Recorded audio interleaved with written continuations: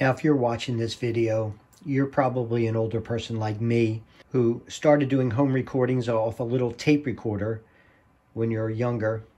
And then somewhere in the mid to late 1980s, you bought a Portastudio 4-track recorder like this Tascam 246.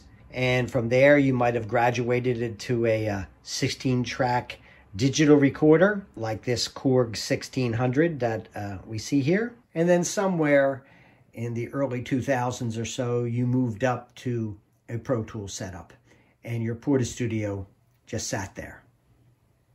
Now, my concern was that over time, the Portastudio tapes that I had would begin to deteriorate and I would lose them forever. So I wanted to move them to my Pro Tools setup. And when I first turned on my Portastudio, I found that it still worked.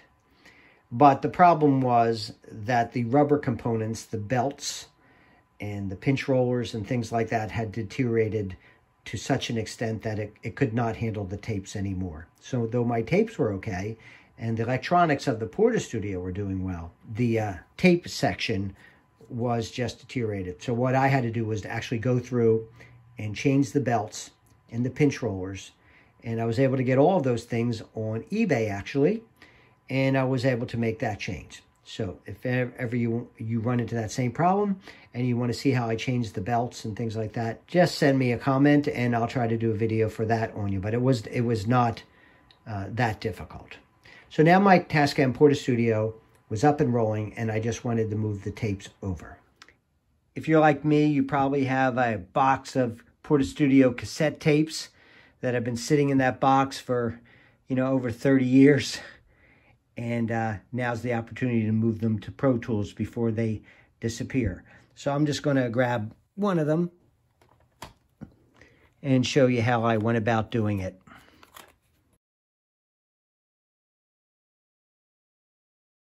The first thing I'm going to suggest is to build a Pro Tools template for all of these Portastudio conversions. So we'll go to File, New Session. We'll say Create a Blank Session and click OK. We'll call it Tutorial.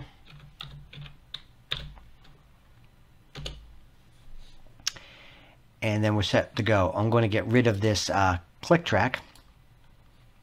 And what I'm going to do is to create a couple new tracks. So I'm going to create 4 mono audio tracks. I'm going to create 1 stereo aux track.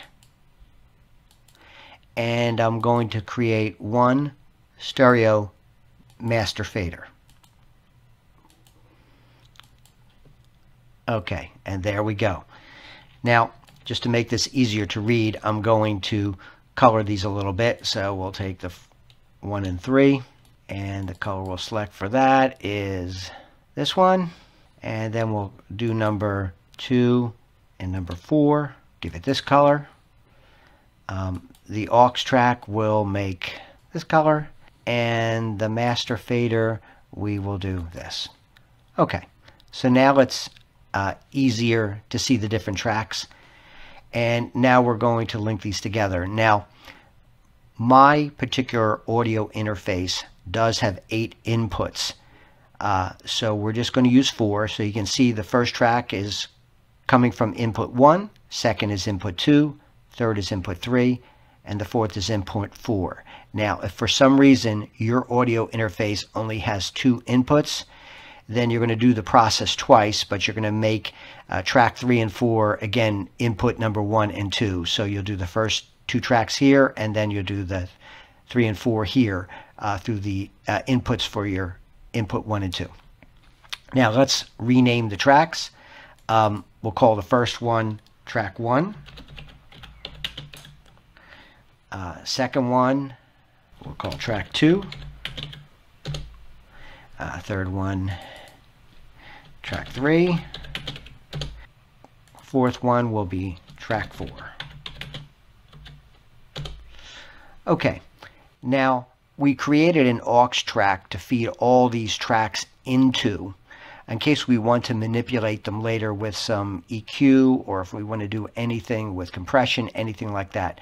So we're going to call this. We'll look at a bus. We can choose any one, but for now we'll just do dry mix. Okay, so now we're going to funnel each one of these tracks into the dry mix.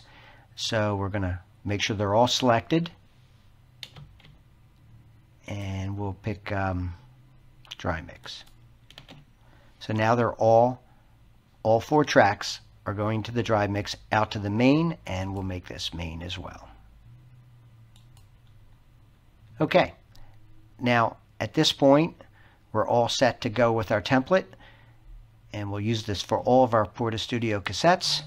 And so at this point we'll hit File, Save as Template, and name it, and in my case it'll be called Portastudio Template, and then we're ready to go.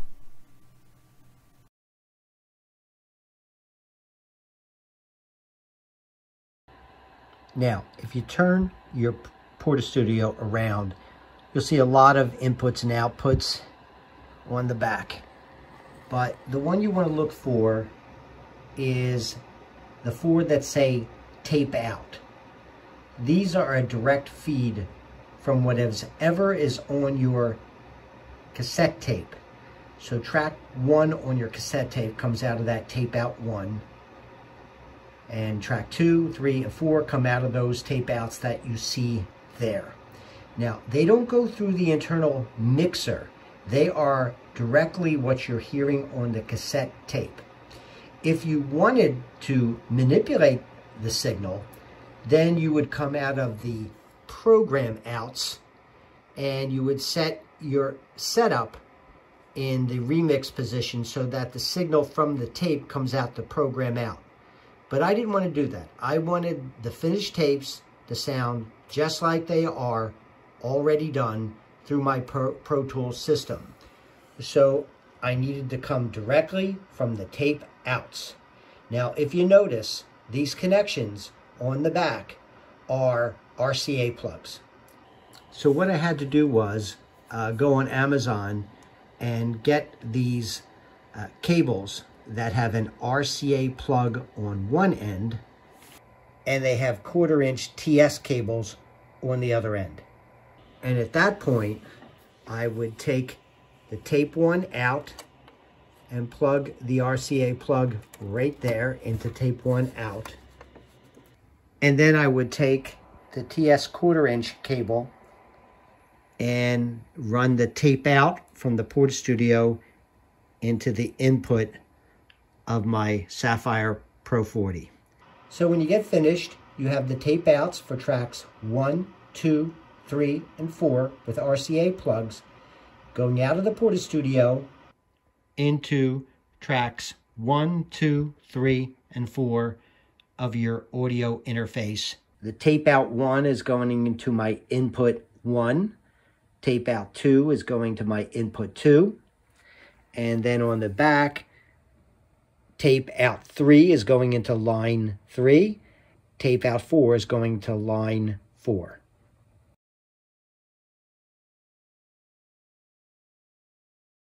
Get started on the first Portastudio tape.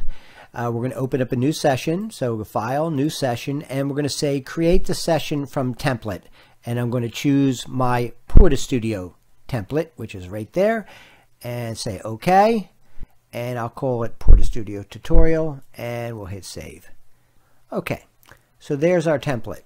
So your Portastudio first track is going to go in input 1 on your interface, 2 here, 3, and 4.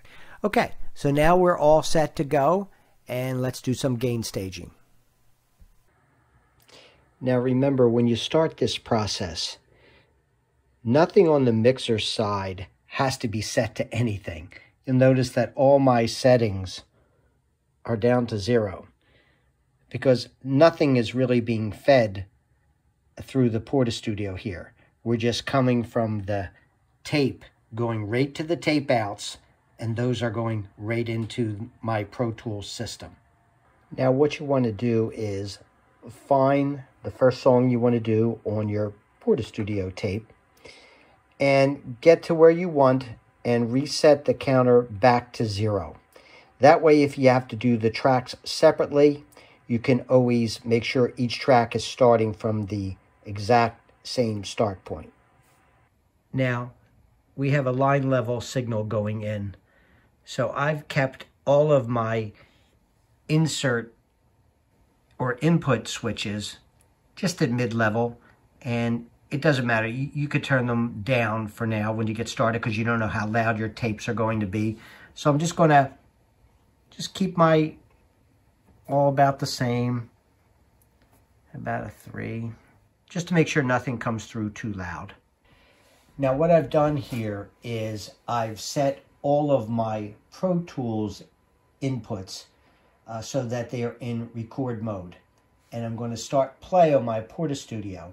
And what I'm going to do is adjust each input level on my Sapphire, my audio interface, to bring the line up to about 10s, just so that all the signals are equal. We can mix them later, but at this point, I'm just going to make sure all of the levels are even and we have enough headroom to mix later. So I'm going to press play and we'll watch the monitor. Now we already see on track 2, we're getting a signal. So I'm going to move it, my input level, just so that track 2 is hitting around the 10 mark. And then I'm going to my track 1 and I'm going to raise that up so it's about equivalent and doesn't clip. That looks about right. I'm going to go to track 3 and do the same thing. So they're about there. Get 4.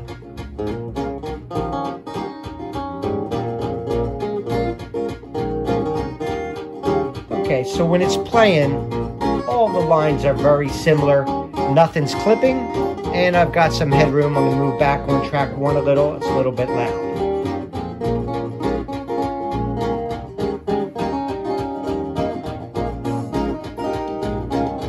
Now what we're going to do is solo each track to find out what's on it.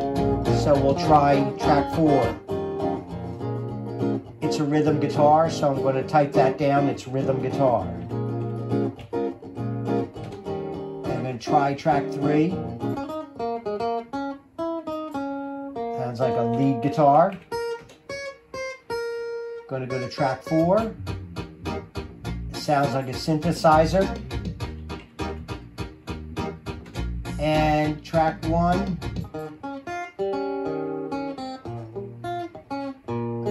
It's just some fill, guitar fill.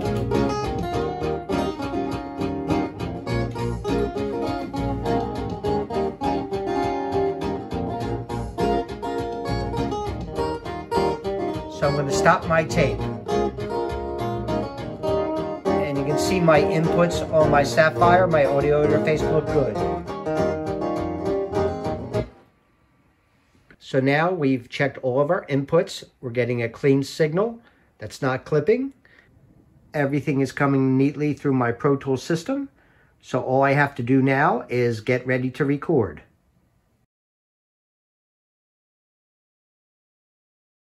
Set my tape back to 0.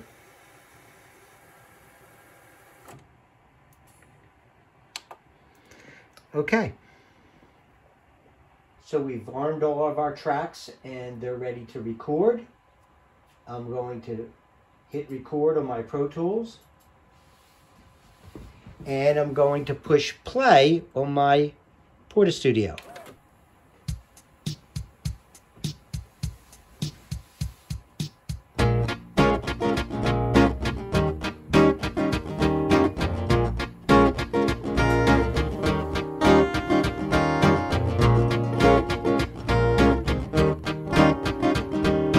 And you can see what's happening is each track is being recorded. 4th track is the rhythm track.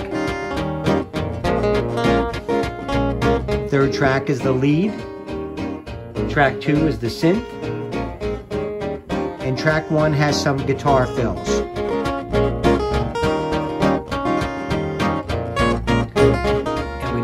record till we get to the end.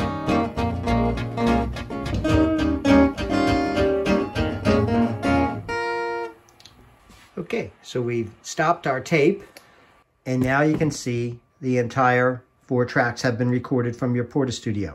Now you can go back and mix it any way that you like, keeping in mind that the tracks originally came in at the same level, so they may not be mixed properly, but you have a nice strong signal at each track and plenty of headroom. So now you can go through and mix them the way that you'd like them to be.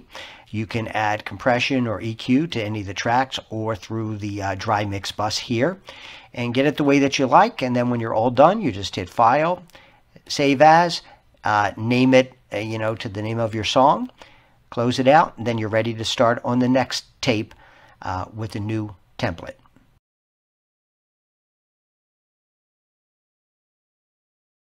If your audio interface only has 2 inputs, the way that I suggest that you do this is to add 1 additional audio track. So I'm going to go New and create 1 audio track. Okay, and then what you're going to do is you're going to arm that track, and you're going to give yourself a count in. And your count in might be something like this: 1, 2, 3, 4, push. Okay, now you're going to do that before you've recorded any of your Pro Tools tracks. And essentially what you're going to do is you're going to do this twice. First, you're going to take your Portastudio outputs from track 1 and 2 and go into your 2 inputs, 1 and 2. And you're going to hit record, and you're going to listen. And you're going to hear your audio track 1 say 1, 2, 3, 4, push. Now when it says push, you want to push play on your Portastudio. And what that will do is it'll start playing your tracks 1 and 2, and they'll be recorded in Pro Tools. Then when it's done, you hit stop. You then take your tape outputs from tracks 3 and 4 and put those into the inputs in your interface inputs 1 and 2. You go back and you hit record. Again, you listen to 1, 2, 3, 4, push. And on push, again, you hit play on your Portastudio. What that will do is send the signals from track 3 and 4 into your Pro Tools, and they will be recorded down here. Now, if you get used to that timing of 1, 2, 3, 4, push, you'll find that you'll pretty much be in perfect synchronization, and you won't have to mess with it. But if you had to, you can always nudge the tracks a little bit to bring them into alignment. But that count-in will allow you to do it. So the first pass, you do tracks 1 and 2. Second pass, you do tracks 3 and 4. Make sure everything is aligned, and then you save it. So that's one way to do this if your audio interface only has 2 inputs. Anyway, that's the process for moving your Portastudio cassette tapes into Pro Tools. I hope you found this helpful.